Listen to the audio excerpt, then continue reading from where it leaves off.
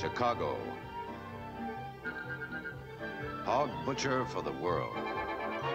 Tool maker. Stacker of wheat.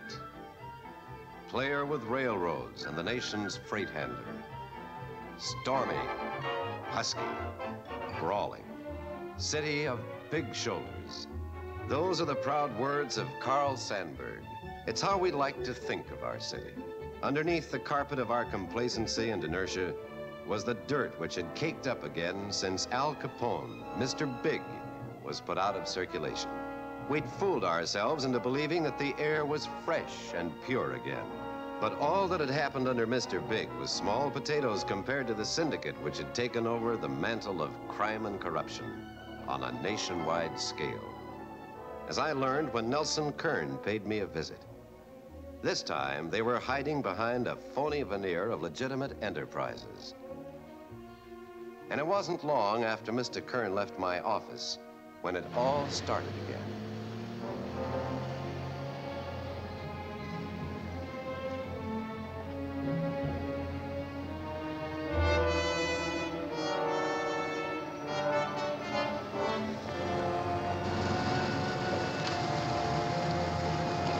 Hey, Mr. Kern.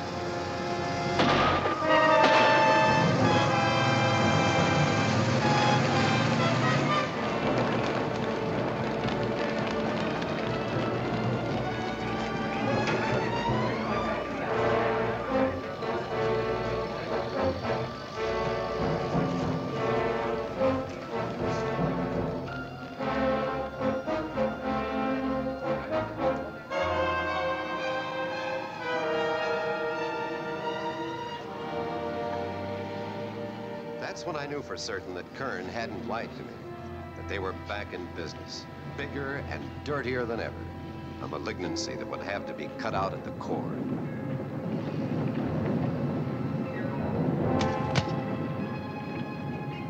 By nightfall, it was all over town. The radio and the newspapers were full of it. Nelson Kern, respected head of the highly successful accounting and business management firm, Kern Associates, by his own admission to David Healy, editor of the Chicago Telegraph, branded himself a close working associate of Arnold Vallant, alleged head of Chicago's vast crime cartel. Later that night, Mrs. Kern committed suicide. She left a note for her daughter, Joyce Kern, living in France the last 4 years, engaged to some guy in the State Department. You know, usual thing. Crowds, newspapers hounding her, couldn't face the scandal, disgrace. By the next morning, the news services were giving us the story on Joyce Kern. She had disappeared from Paris, was rumored to be on her way to a sanitarium in Switzerland. Her fiancé's family issued a formal statement for the press. If there had ever been an engagement, it was all off now. That was it. 30.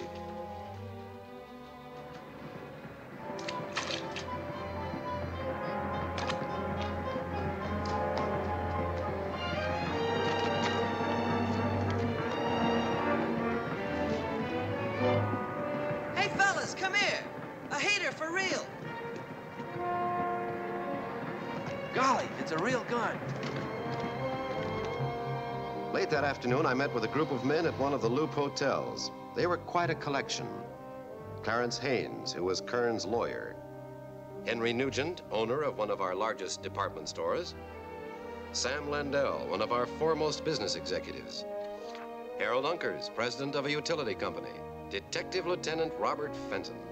He'd fought the mob in the old days and hated their guts. And Pat Winters, state attorney and Illinois' leading crime buster. Kern was hired by Unicorn Casualty and Life. The insurance company that occupies the building on Clark Street? Right. He told me he discovered it was just a legitimate front for all of Vallant's illegitimate enterprises. The more Kern saw, the dirtier he began to feel. He felt he had to wash his hands for the sake of his family as well as himself. Why did he go to you? Well, he said Vallant had a lot of friends in the right places. He wanted me to front for him, act on his behalf in making a deal with the federal and state authorities, and make sure the police guaranteed his family the maximum protection possible. Mr. Winters. Yes, sir? Seems to me the Attorney General's office should be able to do something. Well, we can't build a case without evidence, and that isn't easy to come by. Sure, the big dough still rolls in from gambling, shakedowns, vice, all the other rackets, but what happens to the money? For every illegal operation, the syndicate has a dozen legitimate fronts. So a little of the take drifts into this business and a little into that. Pretty soon it's like trying to separate sewer water from the ocean. Well, what do you suggest, Dave? That we pack up and move? Not if you're willing to open your checkbooks and take a gamble.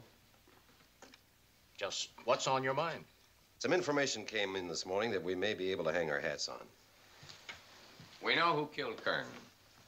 That is, who pulled the trigger. A kid found the gun this morning on a piling.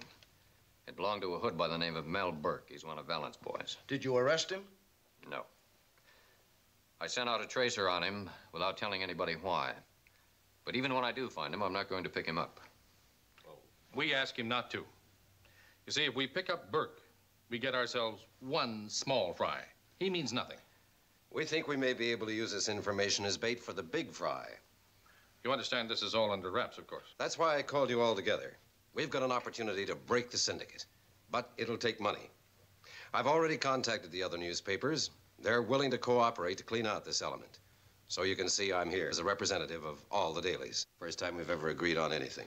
That's quite true. Well, I'm sure money will be no problem. Good. That's what I wanted to hear. You'll be apprised of everything we do when it happens. Gentlemen, I suggest we leave one at a time.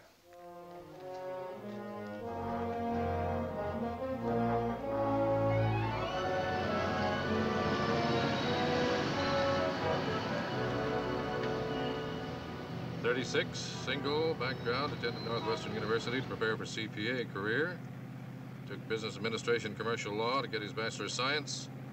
2 years as infantry officer during the war, 4 major campaigns, decorated twice. Wounded, transferred to Judge Advocate's office. Helped crack $1 million black market operation in France. Now living here in Chicago, auditor for the Internal Revenue Bureau, grade 7. Sounds made to order. He is. I got to know him well during the war. I was his CO. We've kept in touch since. You think he'll go for this deal? Well, he's ambitious, wants to get out on his own. Can fly pretty high on $60,000. I wouldn't know. This was the man Winters wanted for the job. His name was Barry Amsterdam.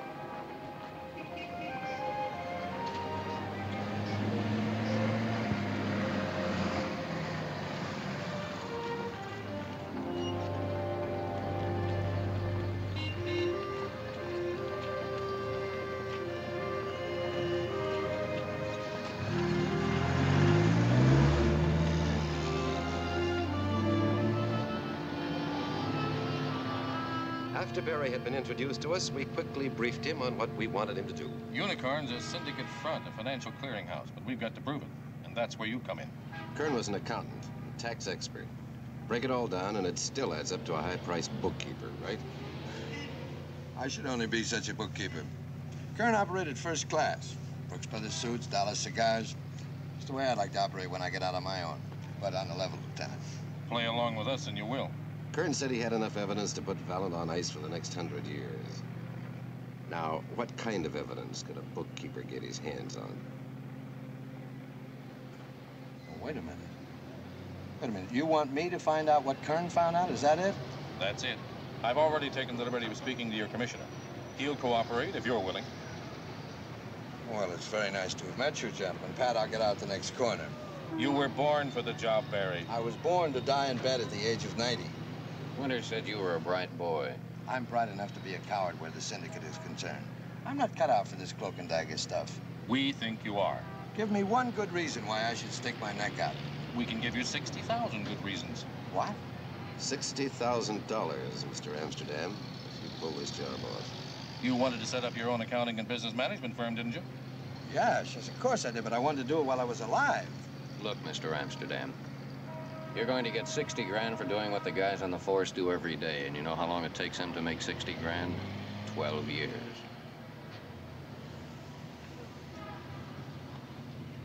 All right. You shame me into it, Lieutenant. You and the 60,000.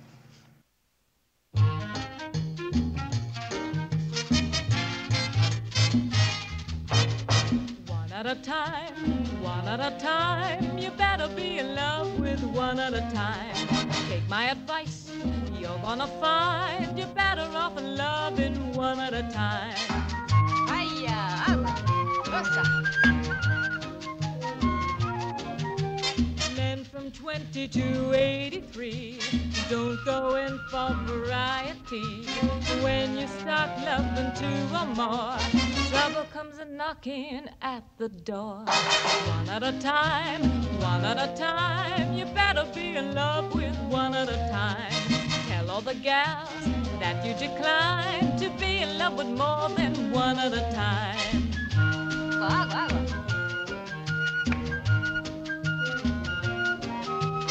Old King Solomon thought he could have a lot more than one man should. Thought when he felt the end was near, this is what he shouted for all to hear. One at a time, one at a time. You better be in love with one at a time. Take my advice, you're gonna find you're better off in loving one at a time.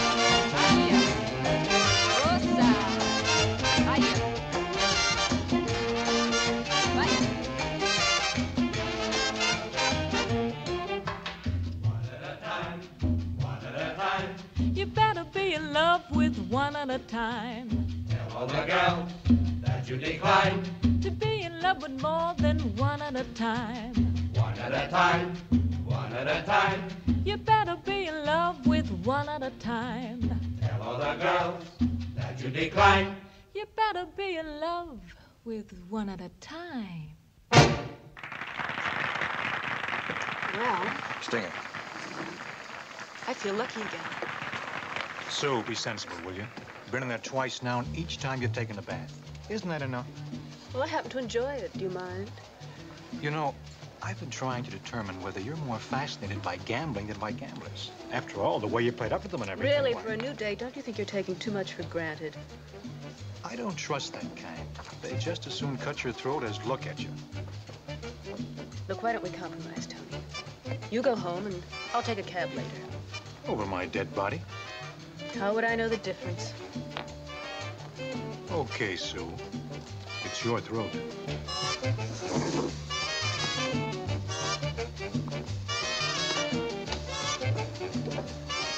See you around, honey. Oh, Tony. The card, please. You must have been born in Las Vegas.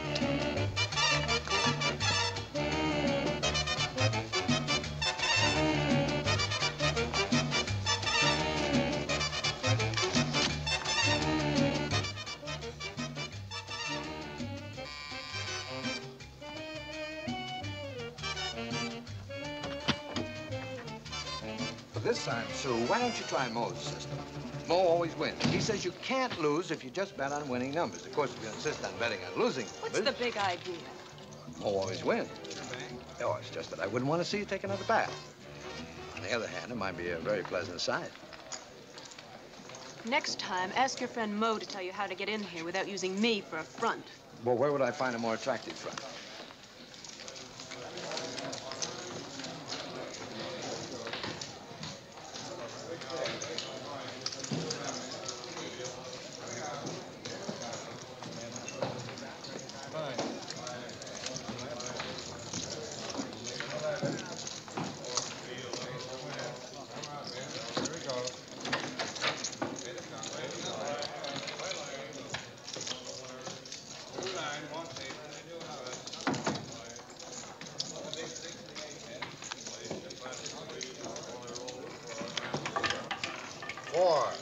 Even, black. Oh, you never beat it that way. Really? I suppose Mo told you a better system. Mm-hmm. He said to watch you and do exactly the opposite. Place your bets, folks. Well, like they say, every man to his own poison. What's yours? Red, even. Black, odd.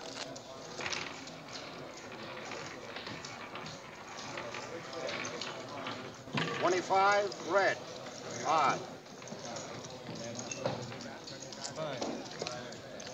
Haven't you had enough? I'll have to have this okay, Miss Morgan. All right, I'll be at the bar. Thank you.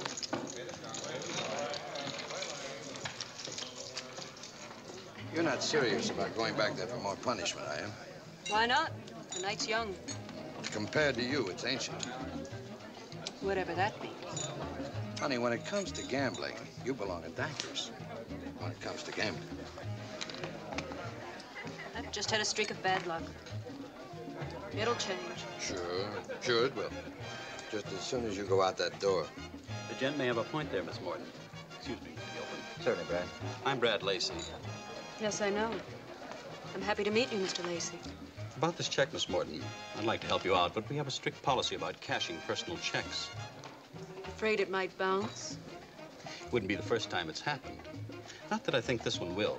Like I said, it's just a matter of policy. Mr. Lacey. You, seen Mel Burke around? He hasn't been around in some time. That's what I figured. Since about Tuesday, huh? If you happen to see him, tell him someone saw him make the hit. He might be interested.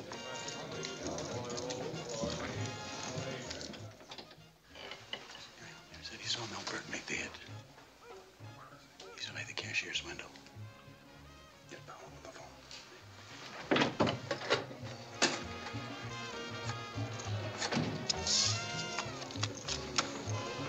Well, look, with the horses you play, you put up 2, you get back 2.5. What good is that? So I put up $2 grand, I get 2,500. Oh, gee, I'm sorry, buddy. We're just talking about the horses. I know that. Yeah, it's all right. Thanks. It's a lot of weapon for only a dime.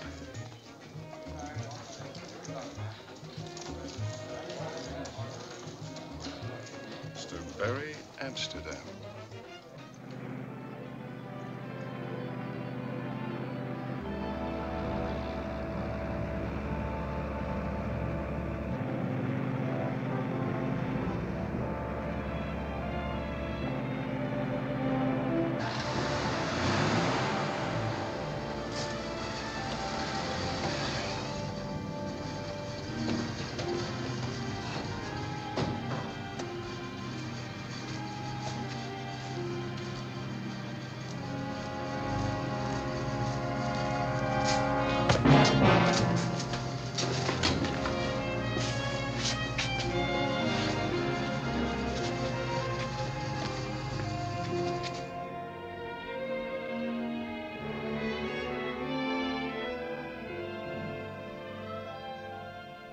Better than smelling salts, huh?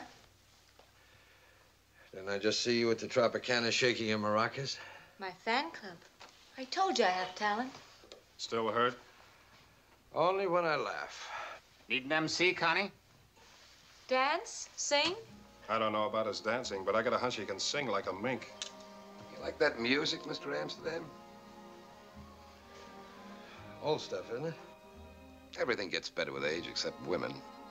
They don't write songs like that anymore. Of course, they used to play it faster, but then everything was faster those days. 20, 25 years ago, huh? I imagine you were a lot faster yourself. Philosopher. College man. Must be Phi Beta whatchamacallit. Kappa. Kappa or copper. Oh, you read the clipping? Yes, what do you carry it with you for? To impress the girls? I don't as a rule, but I thought you boys might enjoy it more than they would a comic book. I figured we'd frisk you, huh? How else was I going to get in to see you? You took money under the table, huh? Guess the table wasn't low enough. You must be a lousy taxman if they found it out. They found it out because Landau got drunk one night and shot off his mouth. For your scrapbook. Thanks. I read about that a few days ago. One of the other papers gave you a much bigger spread. Well, like the man said, I don't care what you say about me, just so you spell my name right. The man was wrong. In some business, it's better if no one sees your name. You know who I am? Well, of course I do. You're Arnie Valent. I've seen your picture in the paper a couple of times. You see what I mean? Publicity is good for actors and politicians only. You know why you're here? I guess. You tell me.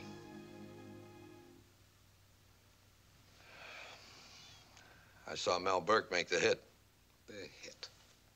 College man. Don't talk to me as if I was some gangster or something. I understand good English. All right. I saw Burke kill Kern. You just happened to be there at the time, huh? I was coming out of the Federal building. The Bureau had given me my walking papers, so I was walking. How'd you know Burke? I didn't. Never saw him before in my life. How'd you know it was him? Well, I got a pretty good look at him, and I had an idea I could find out who he was. Who said you could have a drink? Excuse me. Go ahead, but ask first. Well, like I said, I thought I had an idea how I could find out who it was. I went to the cops. I told them that somebody had stolen my hubcaps, and I thought I could recognize the thief. They let me look through the mug shots, and I picked out Burke's picture. You told them that Burke stole your hubcaps? The cops laughed even harder. They said Burke was one of your boys and that he didn't have to go around lifting hubcaps. Well, I told them I guess maybe I'd made a boo-boo, and well, that's how I found out who shot Kern. Why didn't you tell the police, Mr. Amsterdam? Barry to my friends. Why didn't you tell the police, Mr. Amsterdam? Ouch. Well, supposing I had. So what? I get a pat on the back for outstanding service to the community, and a couple of days later, I get a bullet hole in the same place. You want a payoff for keeping your mouth shut, is that it? I'll let you tell me what it's worth to you. I'll tell you what it's worth. Nothing. So you go to the police. So they pick up Burke. So he doesn't talk. So I know nothing about it. Why am I here, then? Well, that's a good question. You a lawyer, too? Commercial law, business management, stuff like that. Business management, huh? That's a good background. Shame to waste it on the tax department. I'll tell you why you're here, Mr. Amsterdam. Because I don't like trouble. If you go to the police and tell them that Burke killed Kern, immediately the papers say that Arnie Valent is behind it. Do they know? They know nothing. I say I don't know anything about it. Kern was my friend. But I'm supposed to be a big man in the Syndicate. Syndicate. A fancy word they made up. I don't even know what they mean. But like I say, I don't like trouble. That's why you're here. If I'd wanted to cause you trouble, Mr. Valent, I'd have done it by now. You want a job? Strictly legitimate. I don't touch anything else. $100 a week. Is there a future in it for me? There's either a good future for you, Mr. Amsterdam, or there's no future at all. Go down to the Unicorn Casualty and Life Insurance Company tomorrow morning and ask for Jack Roper. Take him home.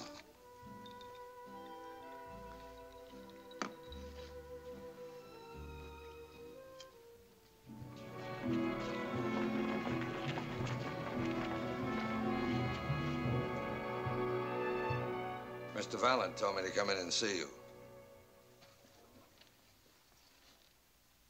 See Ben Lewis. He's head of accounting. He'll show you what to do. Thank you.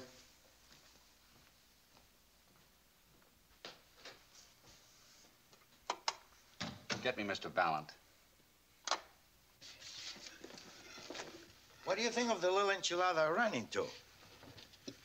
Maybe she'll be good for the Ralph band in Frisco. What do you think of it, Connie? Can she sing? Oh, with a chest like that, you ought to sing bass. You saw enough. Get her. Mr. Roper calling. Adios, boy. Bye. Yes, Jack. Amsterdam just came in. I turned him over to Lewis in the accounting department. Good. Keep your eye on him. Let me know everything he does. If he works out, I have some plans for him. Okay, Arnie, I'll keep you posted. Good. Would you stop filing your nails at the table? Where were you brought up anyway? Sometimes wonder why I put up with you. Want me to tell you? I don't get funny. When you lay off the goggles so early in the morning.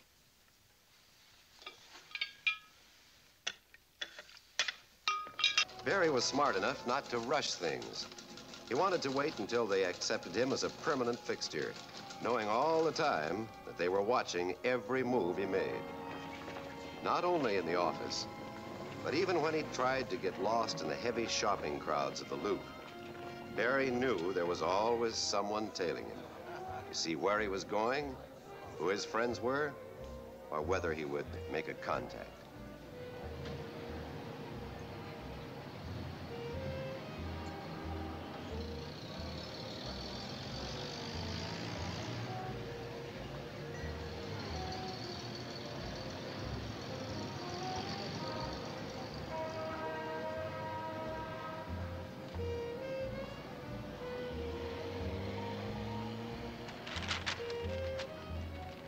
Barry knew it was going to be tough to shake that shadow, or at least be one jump ahead of it, so that he could keep a date he had made in the Northern Indian and Eskimo wing of the Chicago Museum of Natural History.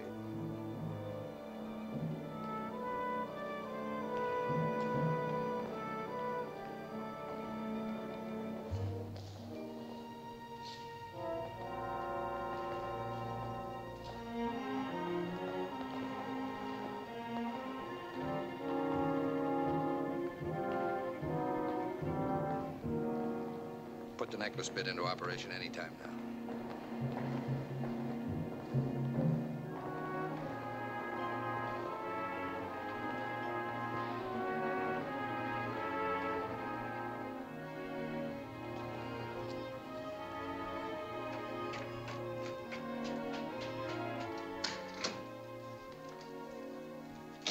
Sit down, Barry. What's this you told Ben Lewis about settling that Cleo Allen claim? 75 grand's a lot of dough to be handing out, especially if we can duck it. She lost a diamond and emerald necklace. What's wrong with it? Nothing wrong, but I can beat it. Legitimately, I mean. Everything's strictly on the up and up. I can't take that chance. All she has to do is drag us into court. She won't, don't worry. You seem pretty sure of yourself. Well, I wouldn't be wasting your time if I wasn't. What have you got to lose? If it doesn't pan out, you write the lady a check and that's that. It's just not healthy, that's all. You start messing around with business ethics. Look, I'm not selling anything. I'm just trying to save you 70,000 bucks. 70,000? What happened to the other 5? Well, you see, I'm not eligible for the regular Christmas bonus. I thought maybe I could earn one. Ethically? Smelling like a rose. Let me think about it.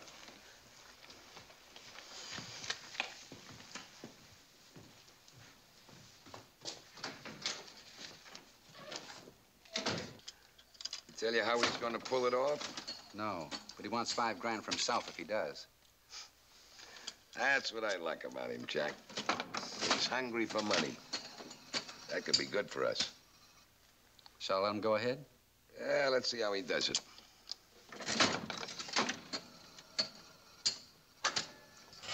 You hit the jackpot. Fix it.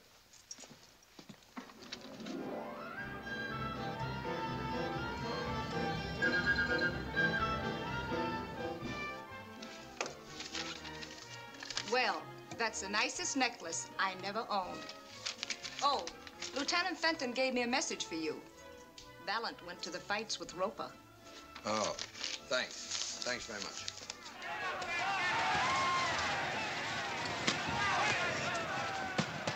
Hi, Mr. Roper. Hi, Barry. Valent? Oh, where are you sitting? Oh, I'm back up there with the peasant. Well, swap with him. You'll see better there. Thanks.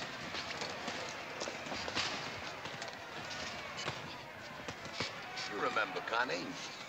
Never pass a brandy bottle that I don't think of her. Mr. Chico, Mr. Amsterdam. Hi, Miss Chico. He comes to all the fights, but he hates them. I'll never take the place of Highline. What happened to that claim you're going to fix up, Barry? Just a lot of talk, huh? There you are. All signed, sealed, and delivered. She withdrawing the claim? Read it. Hit him with a left, stupid. Hit him.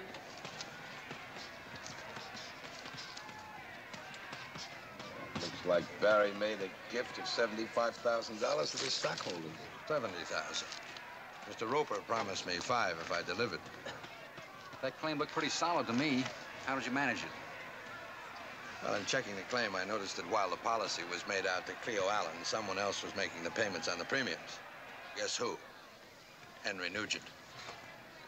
Old Holy Joe himself. He's married and got 3 kids.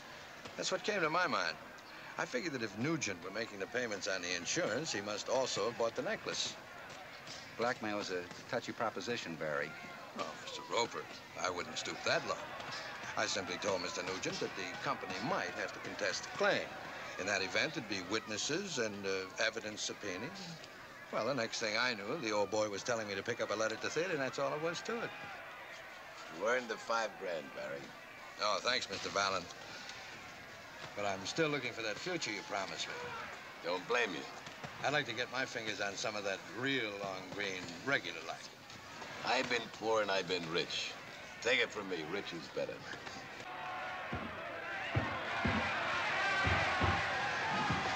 Come on. I've seen enough of this. You'll be hearing from me. Well, don't you want to stay and see who wins? You kidding? Valent wanted to test Barry, so he gave him the set of books Kern kept for government examiners only. If Barry blew the whistle on him, Valent knew he was protected because these were not his personal books. But Barry knew it was a dry run. Valent had messed him up just enough to have Barry holler to the authorities. He knew that somewhere there was another set of books, Valent's own. Check those books were in. I can't believe that Kern kept them. Why not? Well, there's some holes in there big enough to drive Leavenworth through. Guy could get killed with books like that. Well, maybe that's what he wanted. I thought you said he was your friend. That's what I thought. Well, they're all right now. You can take them to the Internal Revenue and get a clean bill of health. Mind if I have a drink? You don't have to ask.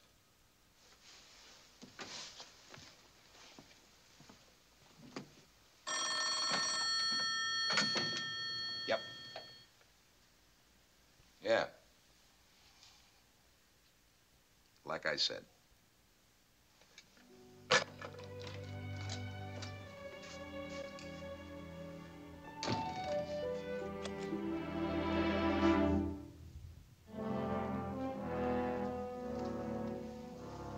What do you want? Just like to ask you a few questions. How'd you get in here? No, police. We heard you saw who bumped Kern. Oh, did you now? Now, where'd you hear that? Things get around. What do you think? Donna's got a tab on what we're doing, and we don't have a tab on what he's doing? That kind of dirt travels fast on a two-way street. Why don't you take me down to headquarters? If we take you down there and you say you saw nothing, that ends it.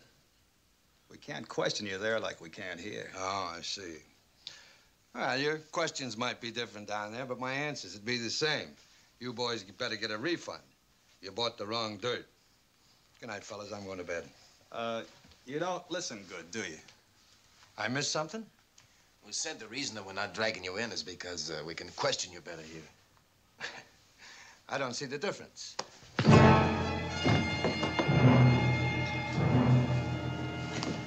You get the difference now? You saw Mel Beck trigger Kern, didn't you? Valent ain't here to take care of you now. So get him. Wait a minute, fellas. Don't get smart. Yeah, don't hit me anymore. I'll tell you everything you...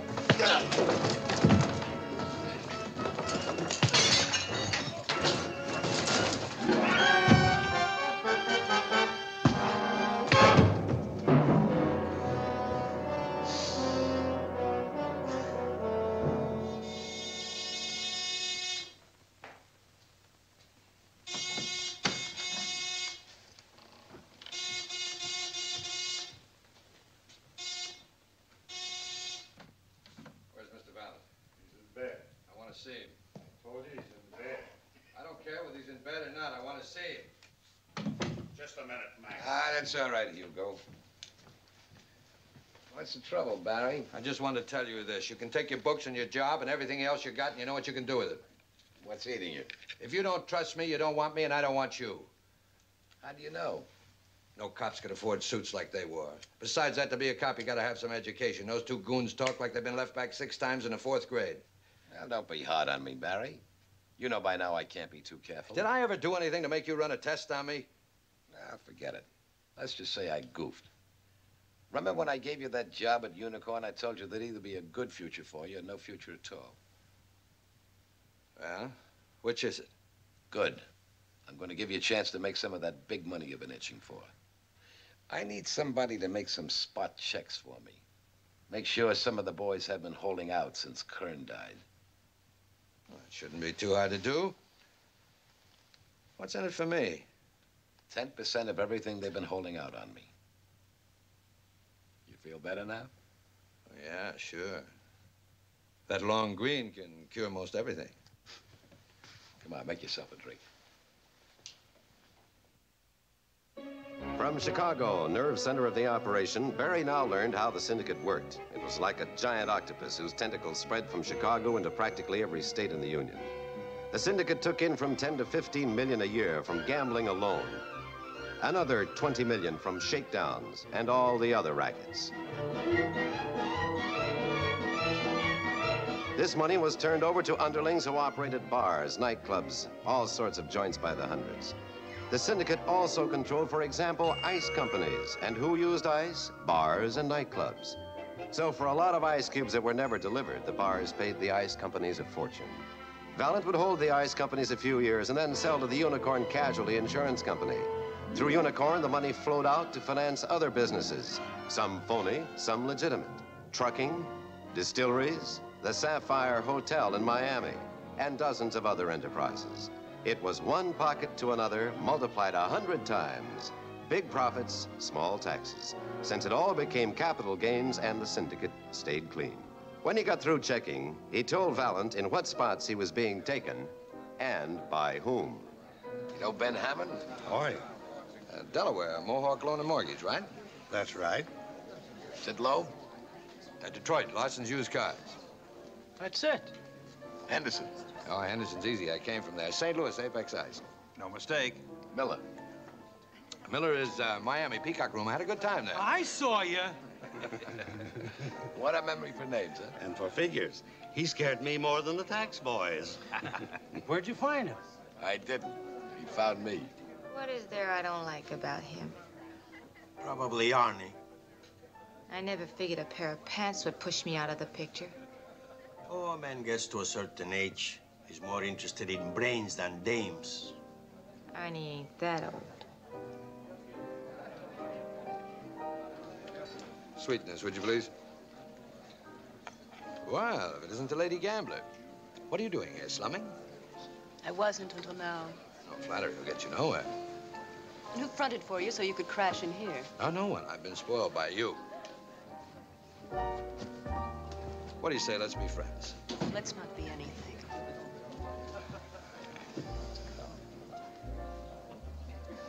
Well, not that it'll break your heart, but I have to leave.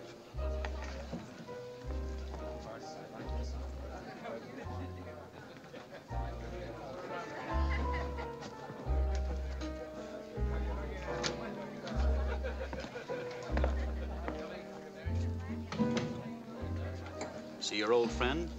I told you before. I don't even know his name. You will. See where he went? Inner sanctum? For big wheels only. I'm not that big, Sue. I just take orders. They give them. What did you say his name was?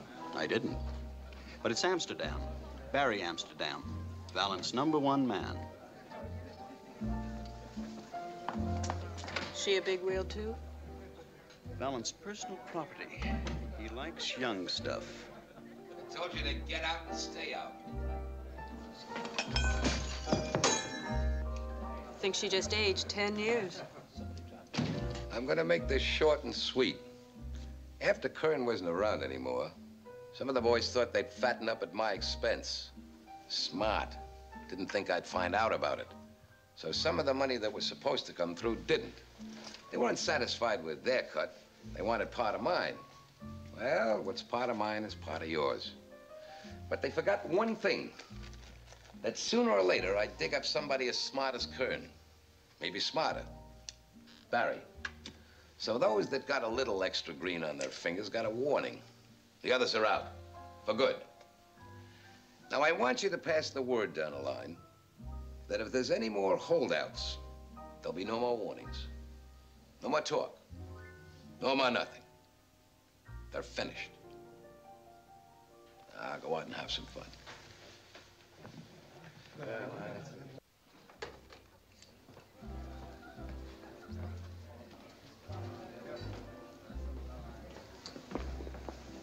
Go to the bar and get a drink.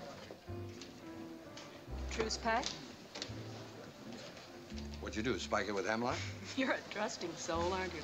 Well, I must say our relations haven't exactly been cordial. Well, I'm trying to remedy it. What else can I do? You know, that's a leading question, and I hope it's leading to where I think it is. To better relations between us?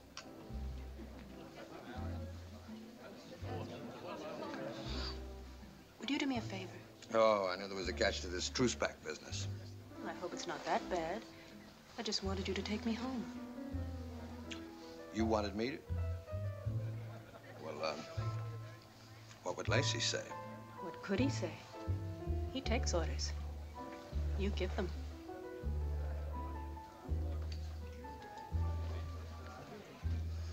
Friend of yours, Barry? Yes, Miss Morton, Mr. Valent. How do you do? We met some time ago when we both carved our initials in the leg of a roulette table. You have good taste, Barry. Thank you. You have good taste, Barry. Same line he handed me when Chico first brought me around. You're drunk.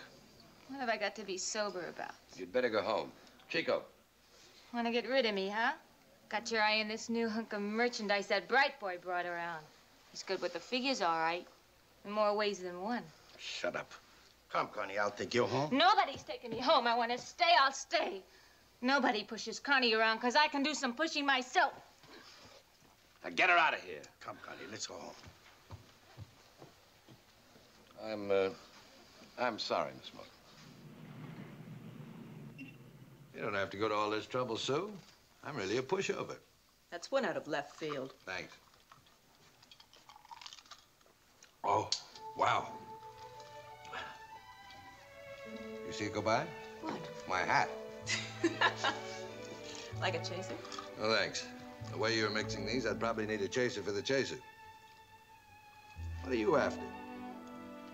What makes you think I'm after something? You've got more switches than a railroad yard. First you give me the brush, now you're romancing me like I was Liberace. Woman's prerogative to change her mind. It's a man's prerogative to find out why she changed it. Well, I just decided I'd rather have you as a friend than an enemy. All right, so we're friends. Just what are you trying to prove, friend? Soft lights, stiff drinks, loaded conversation? What have I got that you want? Maybe I'm just fascinated by men who live in shadows. Oh, brother, shadows yet. You don't have to make fun of me just because I'm hospitable. Does this hospitable business include Arnie Valent as well? How did Valent get in here? He hasn't yet, but I have a feeling he will if you have your way. Look, let's stop this footsie business. You don't like Valent. He's not your type.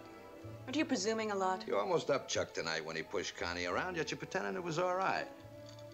Why? Where are you climbing? Climbing? From Lacey to Amsterdam to Valent. A triple play, is that what you had in mind? You make it sound as though I were Mata Hari. You know what happened to her? She caught her death of cold standing in front of a firing squad. Oh, I'm sorry. It was clumsy of me. Here, I'll pick up a piece. Oh, I'm so sorry. It's all right, it's all right. I'll live. If you just get me a Band-Aid or something, I'll be as good as new.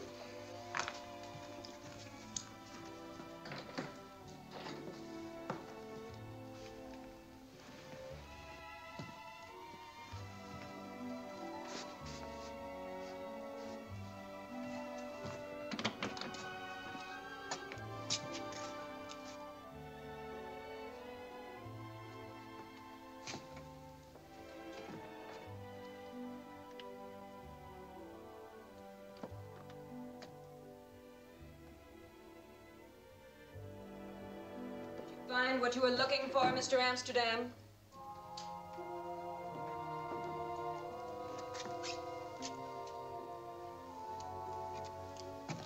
Yes, I think so.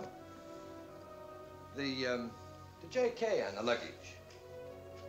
Now, what could that J stand for? Jean? Janet? Jenny? No.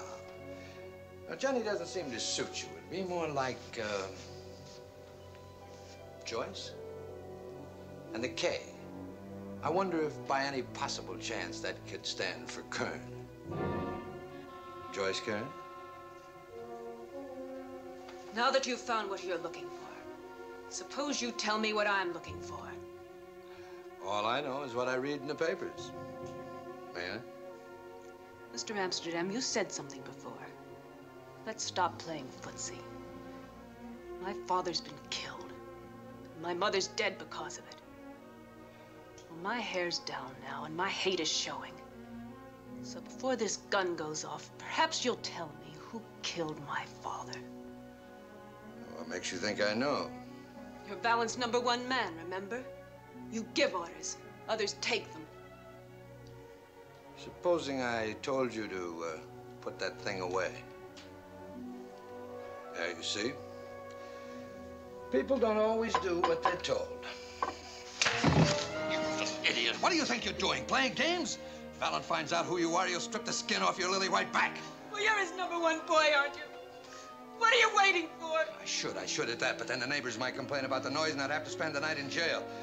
Besides that, I prefer your skin where it is on your back. You see, I had a weak spot for a gal named Sue Morton. Now, let me give you a little A1 advice. You get out of this town and stay out. Don't ever let me see you around here again. Next time, I won't care if the neighbors do complain.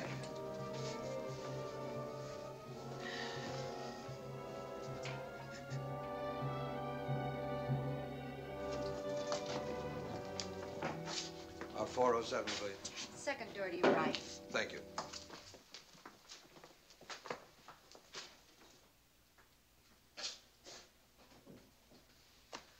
Hello, Barry. Hi.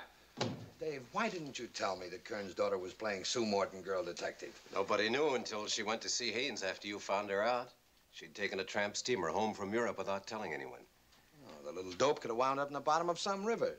Did Haynes tell her about me? Felt he had to. Thought it'd make her feel better to know someone was trying to get Valent. Well, I just hope he told her to keep off my neck. How are things going, Amsterdam? Oh, fine, fine. I'm getting rich fast. Well, we're paying you 60 grand to get Valent, not to get rich off you. Yes, I know. And a weaker man would be tempted, believe me. I never saw so much cash floating around. What about his personal books? Oh, sits on them like a hen on eggs. Nobody gets to look at those. Unless maybe it's this girl, Connie. She seems to have something on him. I thought he trusted you. Where his own books are concerned, he doesn't even trust his mother. He's got one, too. But he's been hinting lately. Hinting at what? Well, evidently his own personal bookkeeping was all loused up when Kern died. He's been talking about setting up some kind of a business partnership with me. Probably wants me to keep an eagle eye on his own funds. Can't we get Valent through some of those phony companies he set up? No. He's too smart for that. None of those companies are registered in his name. They're all held in the name of some flunky of his, a front man who cuts it up with Arnie. You clamp one and you get the front man, but not Arnie. No, you can't touch him that way. Well, and the only solution is to get a look at Valent's own books. Well, that's only half of it. The other half is going to be much tougher. Getting them out of his hands to use as evidence. You're getting the 60 grand. You figure it out.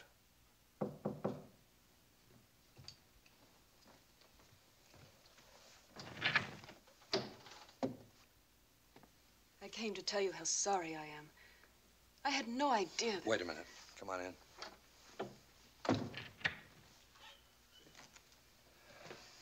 Haynes was a fool to tell you. No, he wasn't. It made me feel better to know that there's some people trying to do something about this.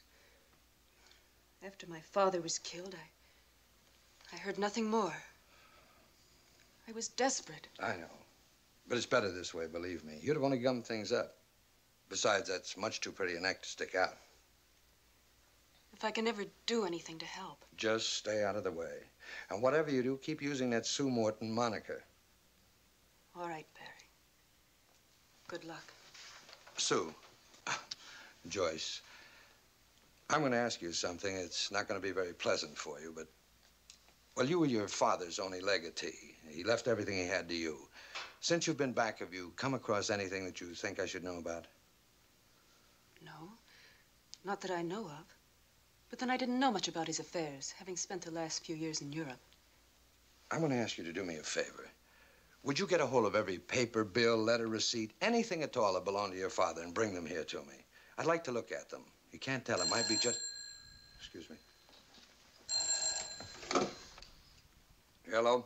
Barry? Arnie. Why don't you take a little ride with me? I want to show you something. I want to show you some figures. Some very special figures you haven't seen before. Yeah, I'll pick you up in 10 minutes. Well, fine. I'll meet you downstairs. I'll be waiting. Valent. Yes. I'm finally going to get a look at his personal books, the ones your father kept for him. This is the evidence that I've been waiting for. Got to let Fenton know, but I don't know where Valent's taking me. Did you come in a cab or did you drive? I drove. My car's downstairs. All right, I'm going to give you a chance to play girl detective, only this time for blood.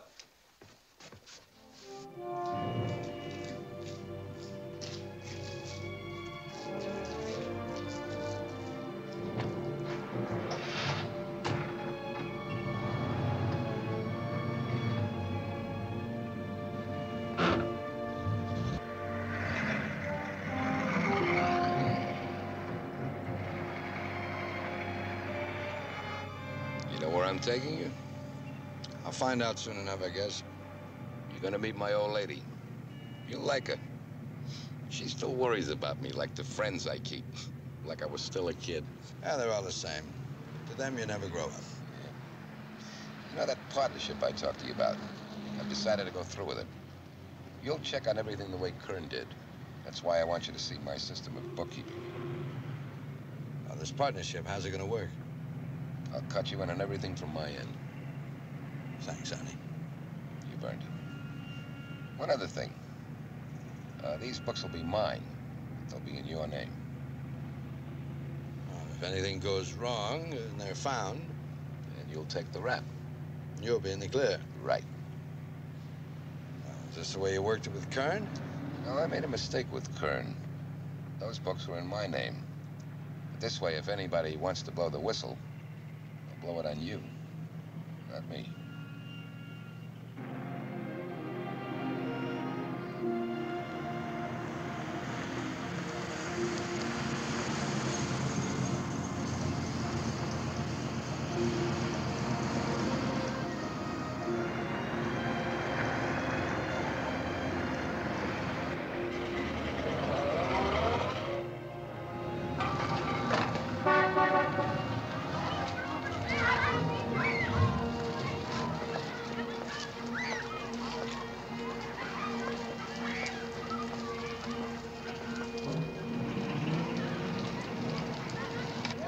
Tried to get her to move out of this neighborhood years ago. Wanted her to have a fancy apartment over in Lakeshore Drive.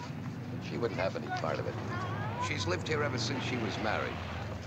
Saw kids born here, the old man died. All her friends are here. Market, church. Wouldn't feel at home anyplace else. So she's happy, that's all that counts? That's the way I figure it. Wait till you see the apartment. Hasn't changed since I was a kid. Yeah, get yourself some candy. Come on, split it. Come on. See that corner?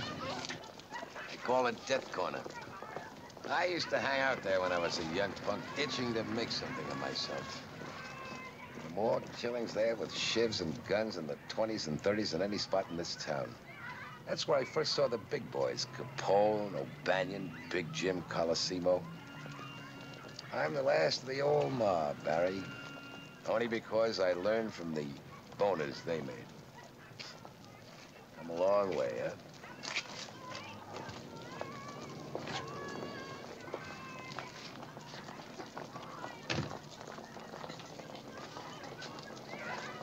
That's the window to my old lady's apartment. When I was a kid, I used to yell up, "Hey, Ma, throw me down 2 cents." Big deal. Buy jawbreakers and Tootsie Rolls. Hey, Ma! Yeah, Louie? Throw me down a dime, will ya? All the kids got 'em. Inflation.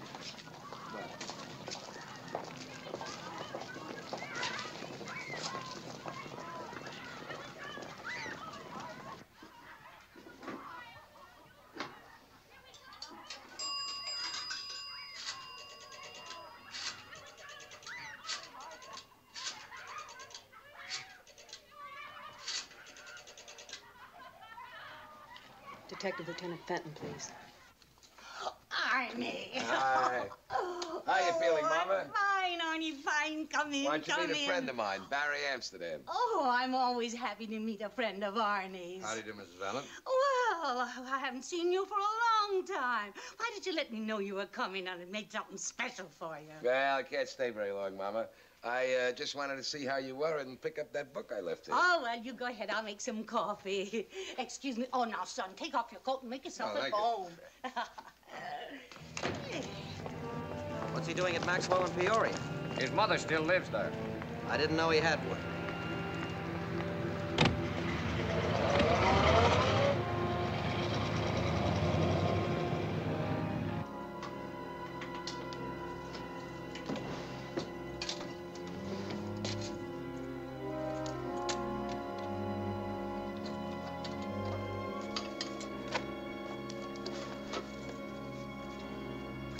Yeah, Barry.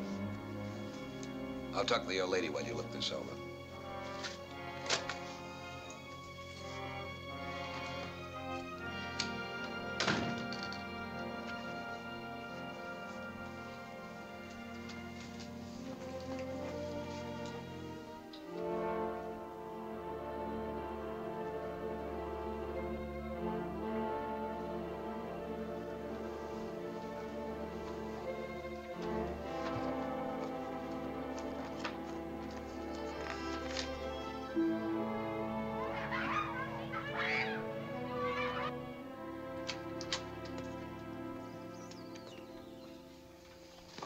Arnie, this is so simple a kid could follow it. That's why I want you to keep the same system so I can make heads or tails of it. Complicated bookkeeping throws me. Arnie tells me you're a college graduate. I wanted Arnie to go to college, too. How we could have afforded it, I don't know. But we would have managed somehow. But Arnie didn't want it. Suppose I had gone to college, Mom. I might have become an accountant like Barry here. This way I can afford to pay an accountant to work for me. Well, your son does pretty good, Mrs. Viola. I know. Can I show you something, Mr. Amsterdam? Go, come on. I'll show you. Come on. Look at my This is Arnie when he was confirmed. Would you believe it? No, I wouldn't. And this is Arnie when he graduated from public school. There, that one. Oh, it's not hard to pick him out, is it? Oh, I've heard some bad stories about Arnie, but I don't believe them. I know my son, and I know he wouldn't do anything bad, really bad.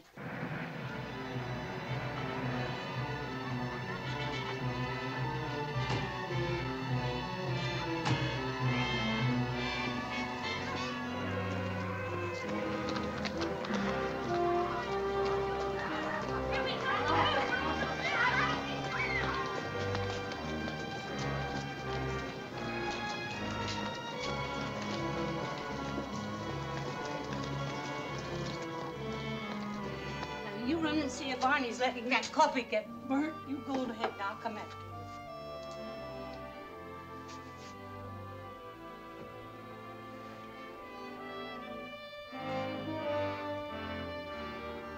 Arnie? Yeah, Barry. Arnie, what'd you do with the... Well, now that you know how I want ours kept. Why don't you go into the living room? I'll have coffee ready for you in a minute. Okay. Oh, go on, son. Join Arnie. Who can that be? I wasn't expecting anyone. Probably Nate. Yeah, I'll get it.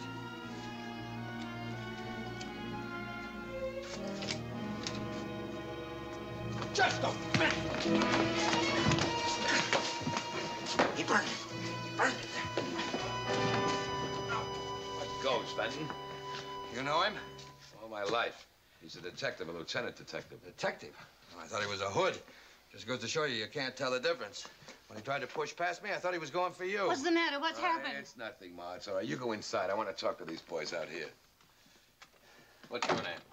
Amsterdam, Barry Amsterdam. I heard. Crooked tax boy made good in a bad way. Take it easy, Fenton. What do you expect when you come busting in here? Yeah, did you say you were a cop? Did you show a search warrant? Let go of me. All right, boys. What am I supposed to do? Let everyone who wants push up to Arnie? What do you want, Fenton? I just wanted to ask you a couple of questions about Mel Burke. Well, what about him? We found the gun used on Kern. The bullets matched, and we traced it to Burke. We thought you might know where he was. What'd you have to come up here for and scare the life out of his old lady? You know where he lives. Why didn't you go there? We did, and he wasn't home, so we put out a call, and his car was spotted downstairs. You passed the question, Valant. I said, where's Burke? I haven't seen him in more than a year. Maybe you'd like to tell us. Maybe you'd like to buy one of our life insurance policies. You might get killed going down those stairs. All right, we'll find him. And when we do, we're going to have a couple more questions to ask you, Valant. Any time at all, Fenton, except announce yourself next time, huh? You pull another trick like this, and I'll break your head wide open. Come on, fellas. I've been wanting to do that all my life. Never had the guts. On the very same night Joyce came to see Barry with all the data she could find that belonged to her father, Barry knew that the police had picked up Burke in Florida and had started extradition proceedings. The papers Joyce brought were meaningless until Barry came to one in particular, a receipt made out to Nelson Kern from the Melrose Microfilm Company. $14.60 for microfilming. What was that for? I wondered about that one myself. But I thought many accounting firms might use microfilm to record papers.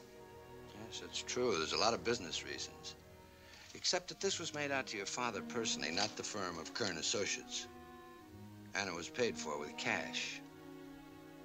Why? The next morning, Joyce went down to the Melrose Microfilm Company. I have a receipt here made out to Mr. Kern for some microfilming. Was it ever picked up? Well, now, let's see. K-A-K-E, Kern, here it is. Oh, Well, this was picked up quite some time ago. Did Mr. Kern pick it up himself? No, no, it was a young lady. She said she was Mr. Kern's secretary. The reason I remember, well, she was also very attractive.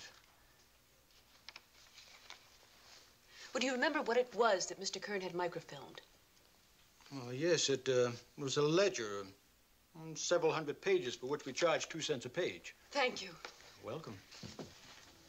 Miss Becker, Nelson Kern's secretary, had quickly been summoned to Lieutenant Detective Fenton's office for questioning based on the information Joyce Kern uncovered.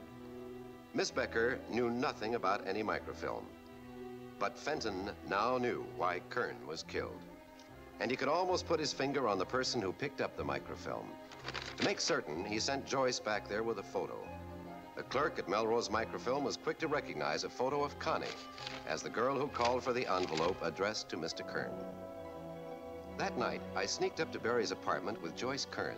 The knowledge that Connie had picked up the microfilm spelled a dead end for Barry. Feeling that he had nothing else to go on, he wanted to call it quits. All right, so we know who picked it up. What good does that do? If we could only find it, we could prove that he's the Do head you of think that Valen is stupid enough to hang on to that? That microfilm could cause an exposure bigger than the H-bomb. Take it from me, it's nothing but ashes now. It's no use, Dave. We're bush leaguers compared to them. Isn't there something else we can do? Well, you tell me. Everywhere I turn, I hit a stone wall. All right, so I am finally a partner of sort. He even keeps Valent's books. But they're in my name. If anybody finds them, he stays in the clear and I end up a crook.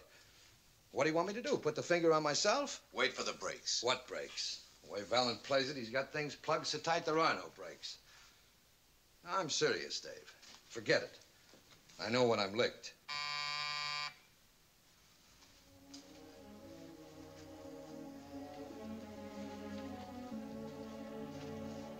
Who is it?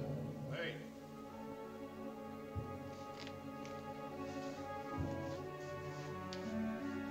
Just a minute.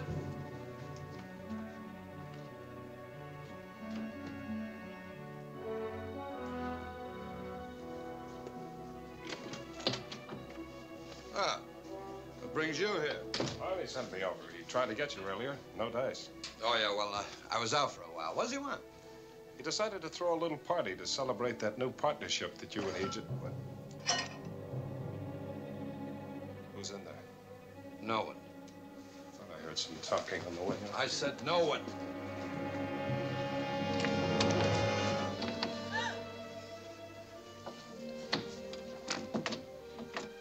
Why didn't you tell me? Don't I have any private life of my own anymore? Now I know why you didn't even answer the phone. I'll tell Arnie. Meet us at the Tropicana. You know, it's funny. Arnie told me to ask you to bring that trick along. He goes for it. Let's see.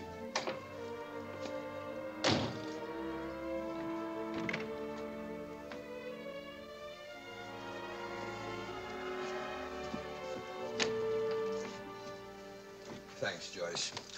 For a minute there, I thought This could be the break we wanted, Barry. You said that you thought Connie had something on him. You mean use Joyce to make Connie mad enough to talk? Is that it? It's our only chance. I heard him say Valent's attracted to her. Not in exactly those words. How about it, Joyce? You willing to be used to do a little green-eyed needling?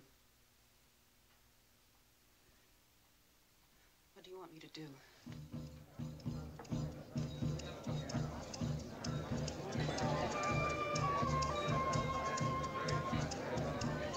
You remember Miss Morton, Arnie? Of course. Couldn't forget her. Glad you could come. I'm so happy to see you again, Mr. You know everyone. I believe so.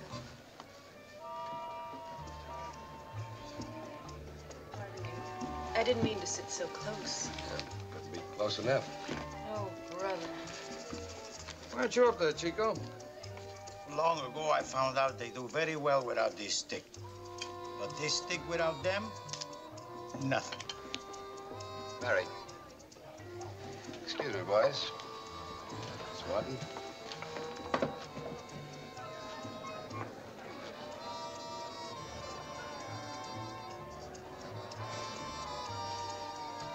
What are you drinking, Barry?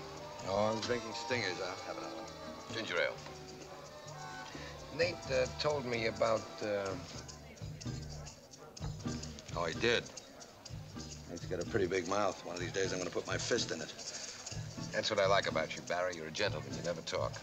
I admire that. You didn't bring me up here just to tell me what a gentleman I am, did you, honey? No. It's a touchy subject, this partnership.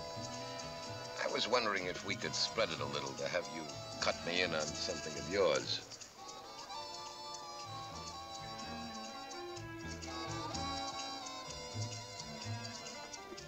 What about Connie? You like her?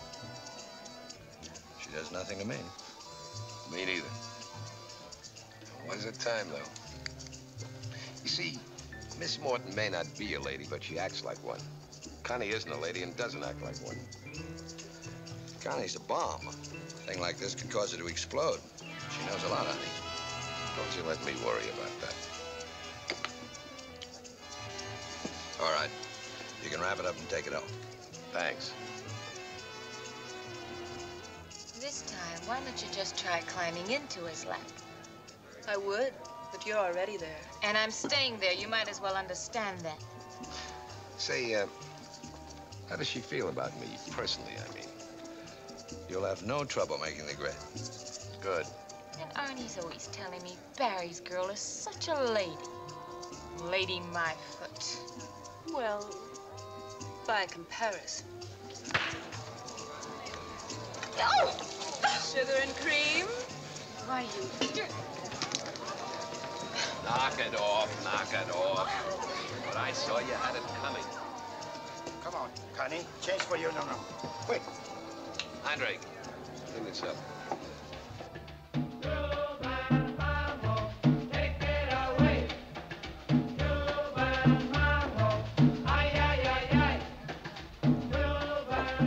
Hiya, Connie. Come on, sit down. Join the leftovers. Where did Arnie go? Quick switch, honey. But I'm really not such a bad guy until after you get to know me better. What kind of a man are you, letting him walk off with your girl? What kind of a woman are you letting her walk off with your man? I wasn't here to stop them. Oh, cut it out, honey. He's finished with you. Through, done with, kaput, and there's nothing you or I can do about it. Well, maybe there's nothing you can do about it, but there's plenty I can do. Give me a for instance. I'll save it for Arnie. Don't worry, bright boy. You'll soon have her right back in your hair, like dandruff. You want me to stick around, drive you home? Thanks, but Chico knows where I live. Good old puppy dog Chico. Still hanging around with his tail wagging.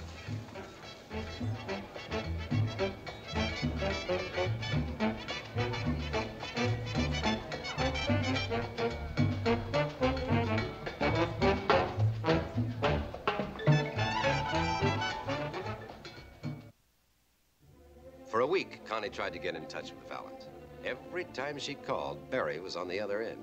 You're wasting a fortune in dimes, Connie. No, he's out with Sue. Well, how would I know when he's coming back? It doesn't matter anyhow. He's not home to you. Look, do me a favor, will you, honey? Don't call anyone.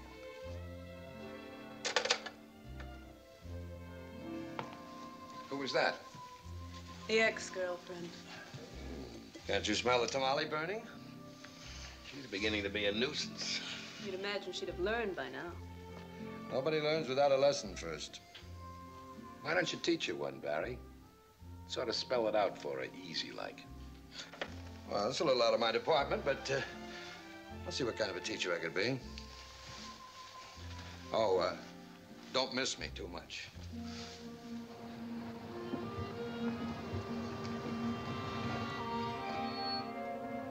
Hasta mañana, baby. Good night, Chico.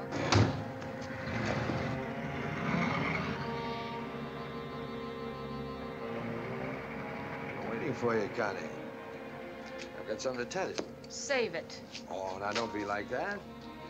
I came here to do you a favor. What kind of a favor? Stop hounding Arnie. Forget him. Lay off. Don't phone, don't threaten. Forget he lives. Otherwise... Otherwise?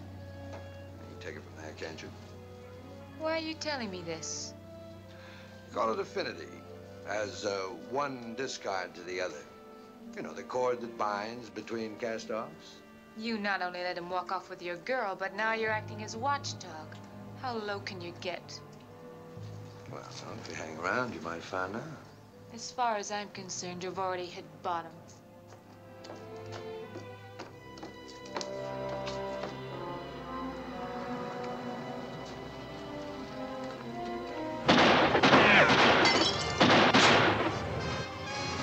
Tear the girdle off. Fenton ought to give me a medal for this. You all right? You okay? Let me alone. Tell Arnie that if he ever tries it again, or I'm ever found dead, the DA's gonna get a letter that'll blow Arnie higher than he just tried to blow me.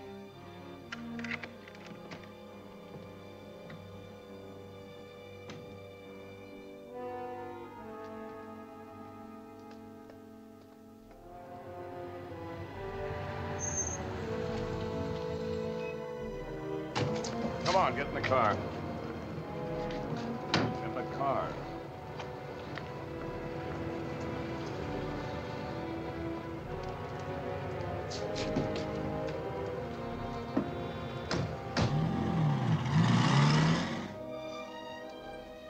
Why, Arnie?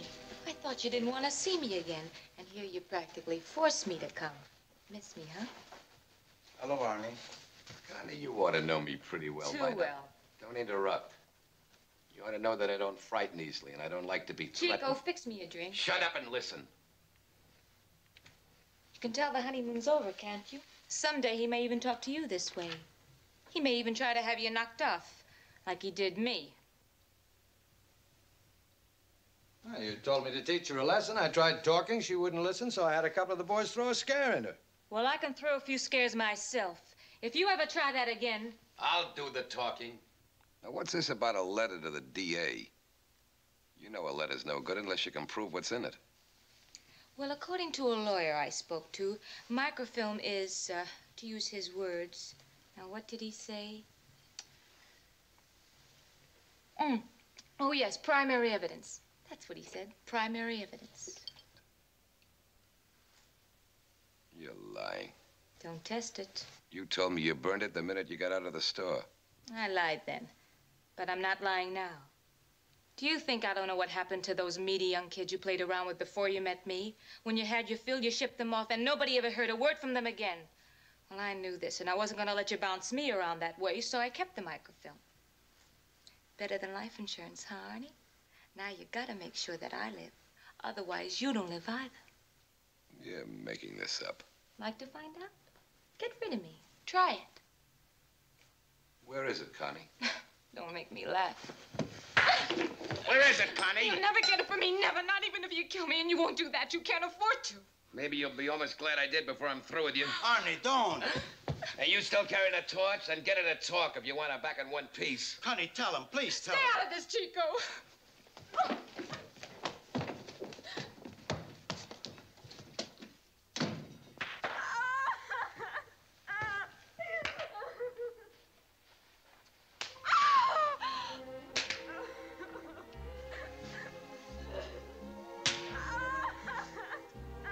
You'd better get a new singer, Chico. Connie won't be able to appear in public for a while.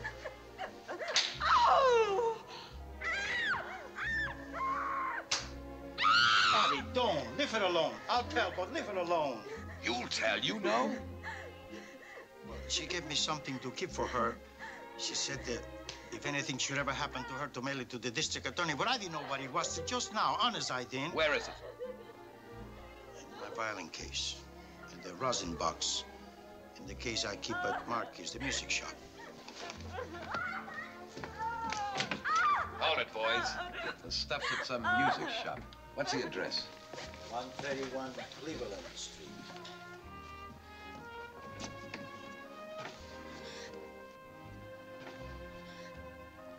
Chico, you didn't.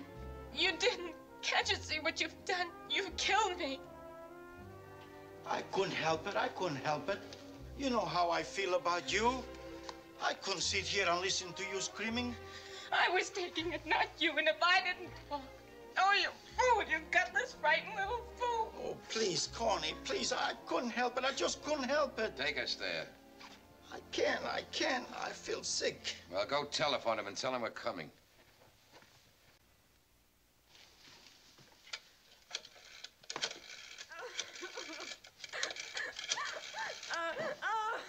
Hello, Marky. Chico. Mr. Valent will come down to get my violin case. You know, the one, the spare one you're holding for me. Give it to him. No, I can't come down myself. I'm too busy. Adios. Hugo. You wait till I come back. Hugo will keep you company. Barry. I'm sick. I'm sick. I'm really sick. Some coffee, Hugo, please. I think we could all stand some.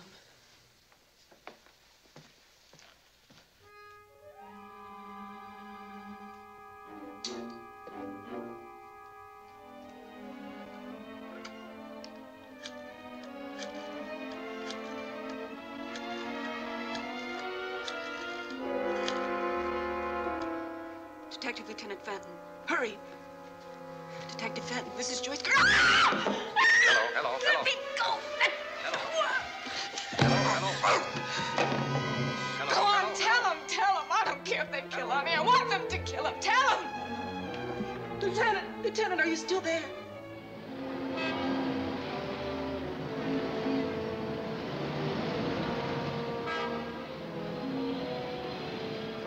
I'm Valent. Chico call you? Yes, Mr. Valent, I have it ready for you.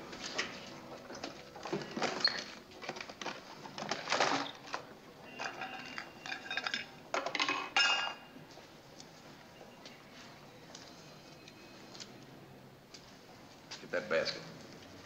You got a match? Burn it.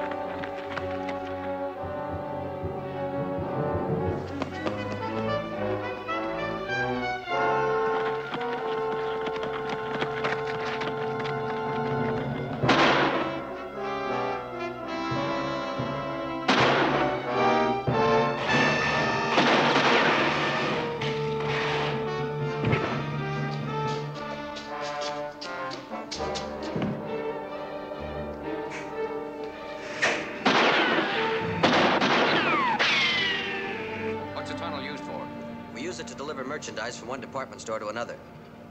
Don't have to buck street traffic. Also to get rid of the trash and that sort of stuff. There's 40 miles of it, but only 3 openings. Where are they? Cleveland, Halstead, and Ohio. You two go down after them. You take Halstead, we'll take Ohio.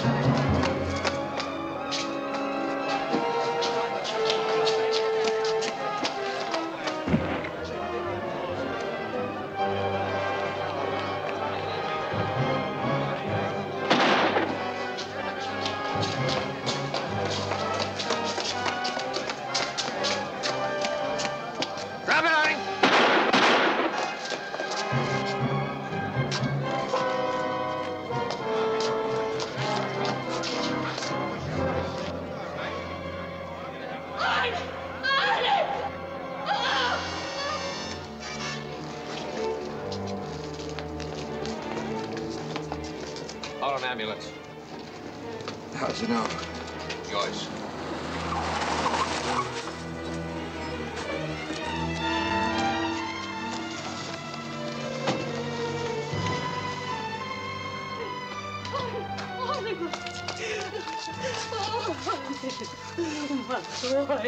My boy.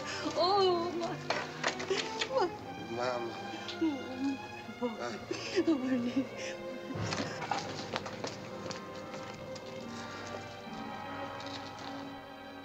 The information contained on the microfilm was turned over to the various law enforcement agencies, who moved in with a vengeance. Everyone incriminated was picked up, tried, and convicted, and the syndicate was cracked wide open. For how long it will remain so is a matter for constant civic vigilance in our city, as well as yours.